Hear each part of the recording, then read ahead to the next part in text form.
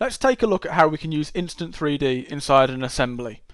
Instant 3D is an option that we can switch on or off, so let's just enable it firstly.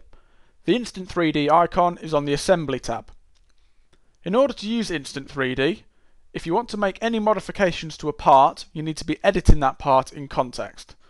This particular assembly is actually built on a layout sketch inside a part.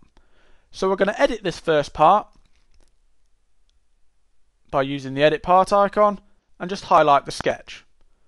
With the sketch highlighted, we can actually drag the dimensions of that sketch and notice that all the components within the assembly automatically update without me having to do a rebuild.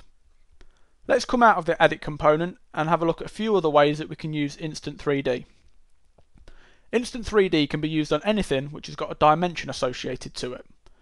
If we take a look in our mates folder at the bottom of our assembly tree, we've got two distance mates in there. Now distance mates obviously have a dimension associated to them, so we can drag those dimensions using Instant 3D.